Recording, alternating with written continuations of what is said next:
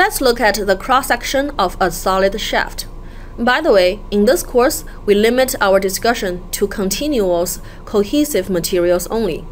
This means that the material properties are uniformly distributed within the member, and there is no void, disconnection, or breakage in the material. From the statics course, we learned that there can be a maximum of 6 independent internal reaction components, 3 internal forces, and 3 couple moments. I'd like to remind you once again that if you are not sure how to determine the internal reactions, you need to review statics. We also learned from statics that these 6 are in fact the resultant forces and resultant couple moments summarized about the x, y, and z axes respectively. The actual internal forces are distributed throughout this cross-section. We will learn more about how the internal forces are distributed later in this course. Normally, these resultant internal reactions are placed at a special point, the centroid point of the cross-sectional area. Let's look at a very small area, a differential area, delta A, on this cross-section. And the force acting on this small area is delta F. Let's zoom in on this area.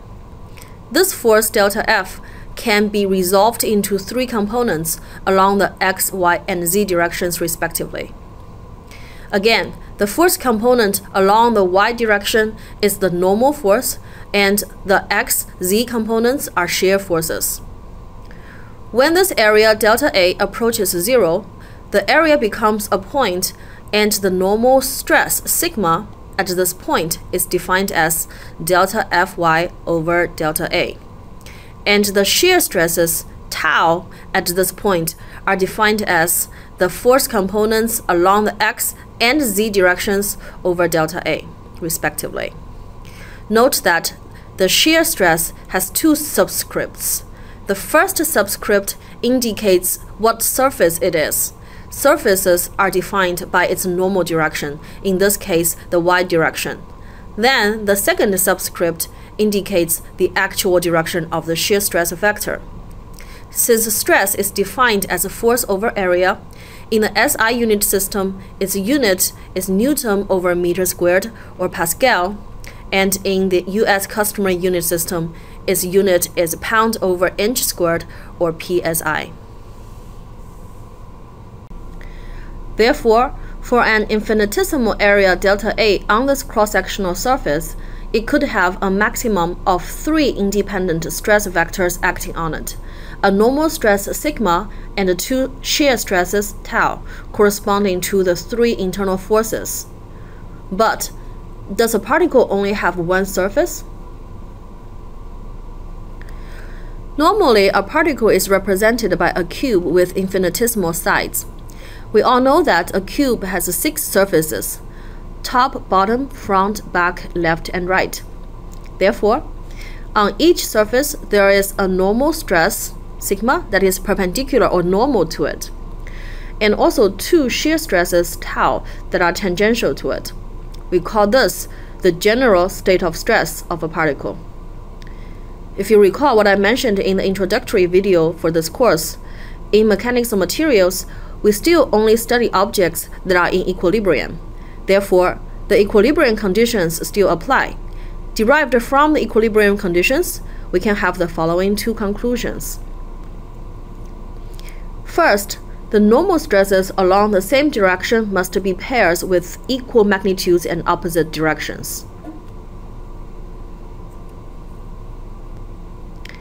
Secondly, the shear stresses within the same plane, in this case the YZ plane, must have the same magnitude.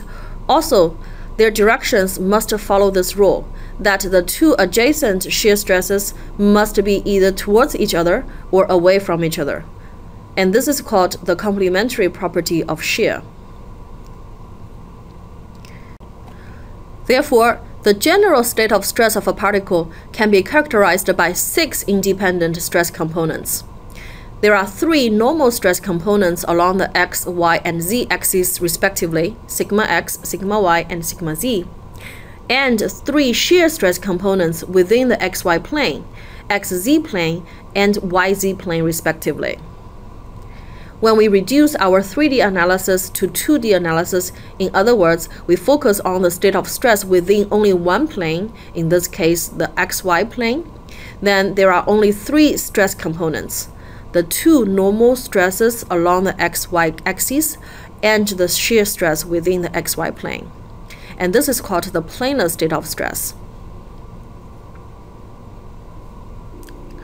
Stress is a variable. Here, let's look at the normal stress. It changes with location across the cross-sectional area. The integration of the normal stress over this area equals to the normal force. Stresses are tensor quantities. Therefore, the actual normal stress distribution is complicated and also beyond the scope of this course. Instead, an approximation using the average normal stress is generally sufficient. The average normal stress is simply defined as the total normal force over the total cross-sectional area. This corresponds to an idealized uniform distribution of the normal stress over this cross-section. This means that we assume the normal stress is the same everywhere on this cross-section. Similarly, the shear stress in the x direction also varies with location, and its integration over the cross-sectional area equals to the shear force Vx. And again, for convenience, we define the average shear stress as simply Vx divided by the total area, and that also indicates an idealized uniform distribution of shear stress. And same thing for the shear stress in the z direction. The average shear stress in the z direction is defined as shear force Vz divided by the total area. Now please answer the following questions.